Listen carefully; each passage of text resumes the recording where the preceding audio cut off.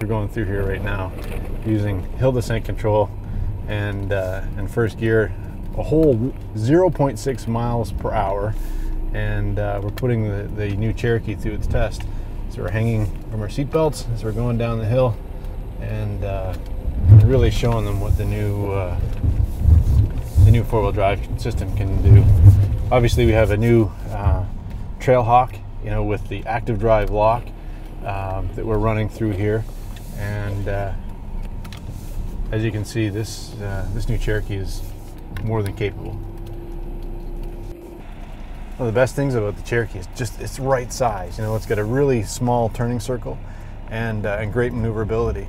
As we actually have only 2 wheels on the ground right now, we're going down around and using every inch of the trail, but really able to get the Cherokee through really easily, nice and smooth.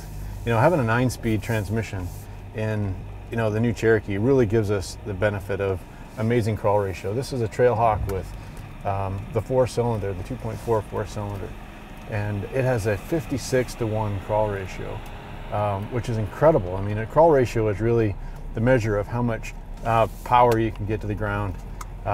It's the higher the crawl ratio, the better. And this 56-to-1 is kind of right in Wrangler territory, even better than Jeep Grand Cherokee's crawl ratio.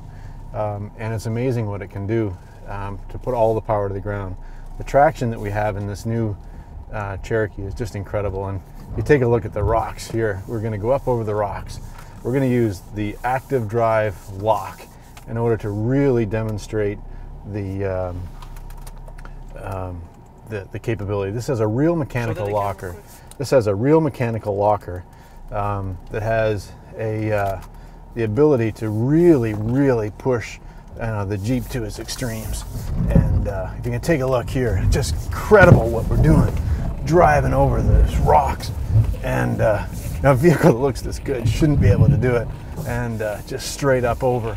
And that's because we were able to get 100% of the power to the ground where it needed to be. And that real mechanical locker that we have, that we call active drive lock, was just incredible. So it's really something that's really showing the Cherokee in its best light.